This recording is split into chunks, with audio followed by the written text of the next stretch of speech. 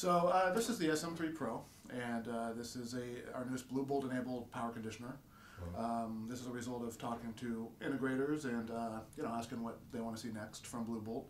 All the great stuff with Blue Bolt that we're accustomed to: remote power monitoring, control in a smaller box.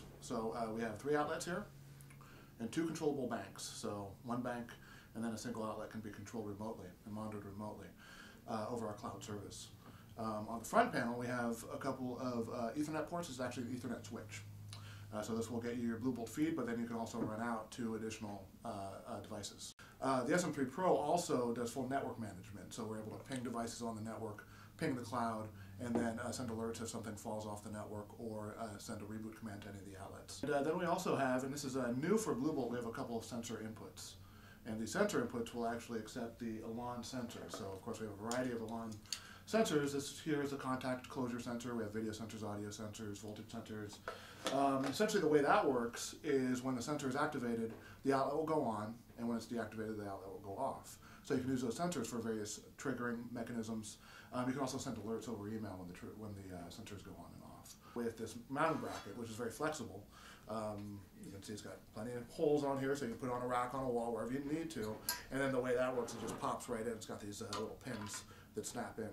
So it's a very secure connection, and then this is just a very flexible way of mounting the device wherever you need to. Let's take the example that we've probably all run into, where our modem or router needs to be rebooted.